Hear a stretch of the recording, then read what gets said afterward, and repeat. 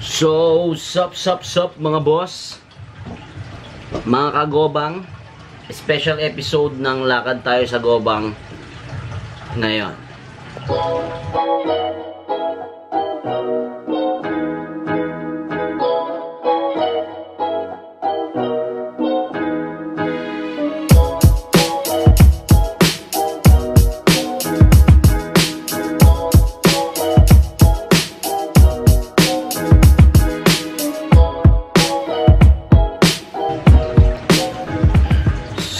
So, what's up mga boss?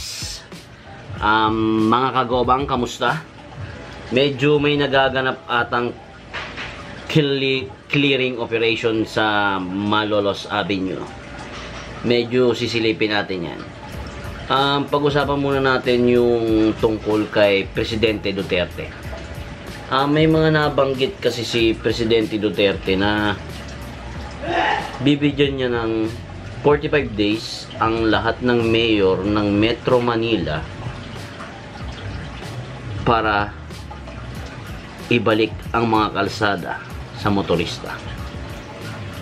Kaso mga kagobang, ang mga naipit talaga yung mga nagtitinda, yung mga vendor doon sa may mismong island.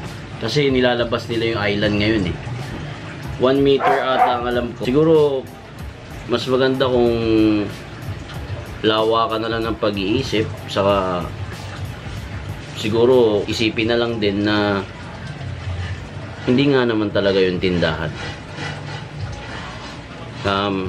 Isa yung daanan, 'di ba? So mas maganda siguro kung susunod na lang tayo, para sa atin din naman 'yon.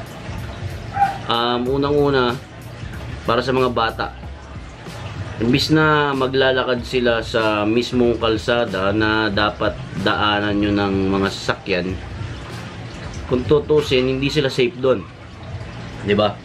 Kung mabibigay nga natin yung sidewalk talaga, kung doon maglalakad yung mga bata, lalo na yung matanda, siguro mas safe ang mga kagobang natin, di ba? So tara, let's silipin natin yung mga kaganapan sa Malolos. Kasi sabi nila parang malolos na nagtatabas na parang tinatabas na tayo yung mga sobrang bubong, yung mga ganon, yung mga sinimento nila na island yun, sinimento, ginawang pwesto. Kawawa naman yung mga tao, pero wala doon talaga kailangan nating sumunod. Siguro mas magandang sumunod kaysa sumuway, diba? Ito ko yun pero medyo maluwag-luwag naman. Pero ngayon totaling luwag talaga. Sigurado magiging maluwag talaga kasi pinagbababaklas talaga So para sa malinis na gobang, let's go.